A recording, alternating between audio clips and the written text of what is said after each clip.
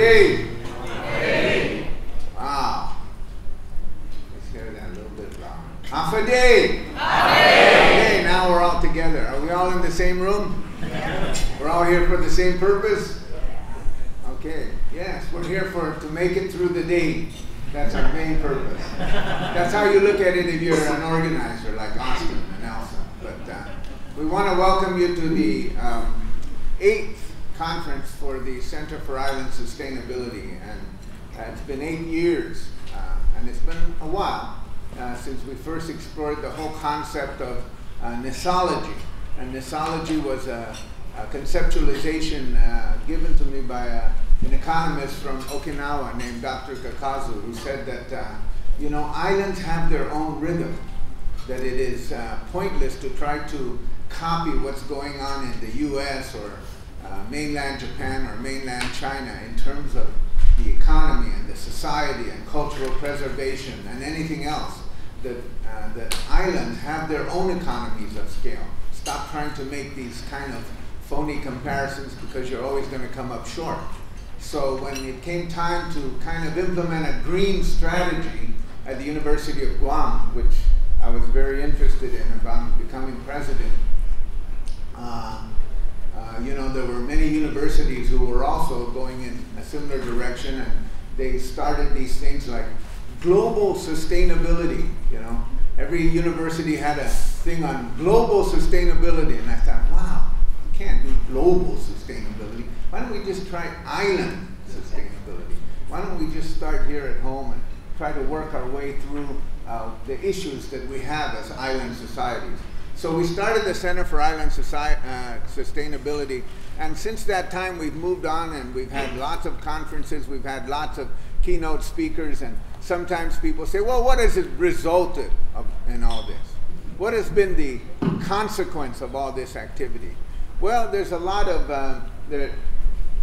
all right, wow. Let me start over. Okay, what is the consequence of all these 8 years of conferences? Well, I think that, you know, for those of us, I always tell people that I'm just a 20th century person. You know, I was born in the 20th century, I came to maturation in the 20th century, and now I'm living in the 21st century, and I'm not really sure what to do, you know, because everything seems to change. And so the challenges are different. But there is a generational shift occurring right under the noses of 20th century people. And that shift amongst young people is that they just simply view the world differently. And they view the world differently, and when you ask them what are the pressing problems of the day, they talk about the natural environment. They talk about air. They talk about water. They talk about food security.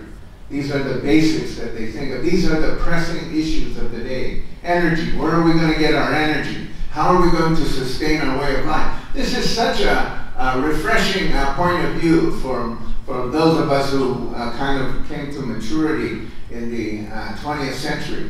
But we are here today and beginning this conference with the theme, Cultivating Communities for Sustainable Action. So it really implies that that we have to do more than just take up space in somebody's consciousness, which is really what normally we do, you know.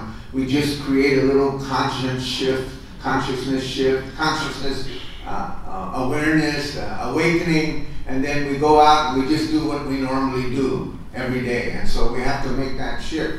So the next part is moving from the consciousness to other parts of the body, like your arms and fingers that need to write legislation. And I think one of the senators here is going to put that to use today or shortly. The legs and feet to use in a different kind of transportation system. The changes in our daily lives.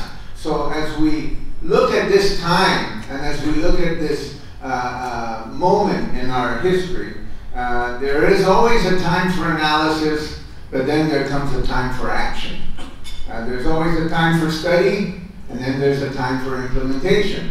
And there's always a time for blaming, and then there's a time for collaboration. And there's a time to crawl and take baby steps, and a time to step forward and run with it. now is that time. You know, one of my great friends here, David Howard, said that I asked him, how is it in the new environment with the new administration? And he says, we're trying to teach some of the new people that I'm working with now that science is not a 4-letter word.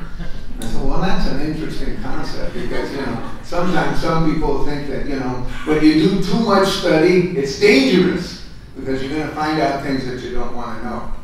So in the meantime, the University of Guam, through the efforts of Austin and Elsa, are doing great things. One of the great things of this conference is that there's no meat in the conference. That's a step for sustainability right there, you know.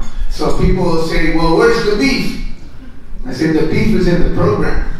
You got 70 presentations, you got a lot of ideas, and you got a lot of circulation. Now, the irony here, and this always, and I look back at every conference of the past 5 conferences, and you know, this is supposed to be kind of timed with Earth Day. You know, Earth Day is on the 22nd. So, you know, when we were trying to figure out the original calendar, when would be a good time to have the Center for Island Sustainability Conference, we tried to time it with Earth Day. So, you know, it's all going to end up in a big bang at the end of the week, and we're all going to march for climate change or something like that. I think Lori Raimundo's in charge of that and a few other university people. So that's a great end to it. But there's also another day that kind of coincides with this, and that's April 15.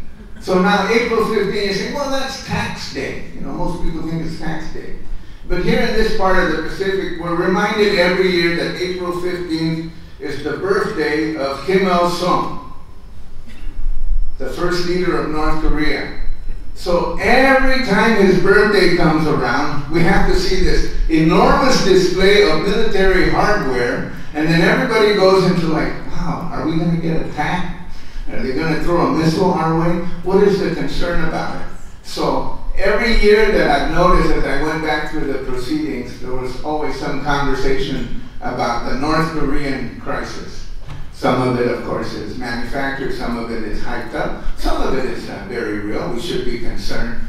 But living between April 15th, the birthday of Kim Il-sung, and Earth Day, lies the Center for Island Sustainability.